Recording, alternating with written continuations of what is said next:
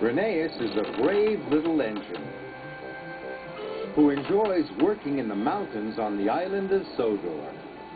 Even though he is little, Rheneas loves feeling like a really useful engine.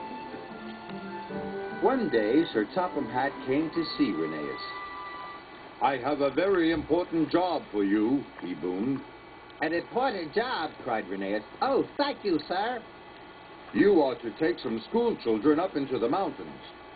You must make sure they have a wonderful time and are back in time for their lunch." "Yes, sir," said Rheneas, but he was worried. He wasn't sure he was good enough to make the trip special. When Rheneas arrived at the station, the children and their teacher were waiting on the platform. "How am I going to make the Children's Day really special?" he said to Rusty. "You know the mountains better than any engine," said Rusty. But Rheneas wasn't sure his best would be exciting enough.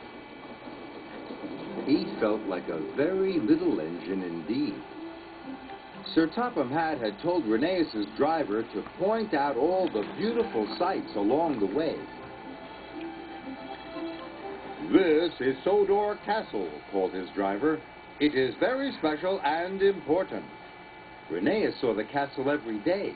He didn't think it was special or important.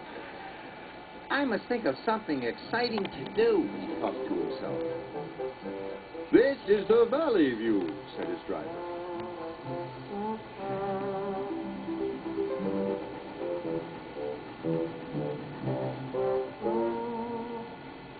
"And here's the viaduct." Rheneas was still unhappy. The trip didn't seem wonderful to him at all. Must be special, he puffed.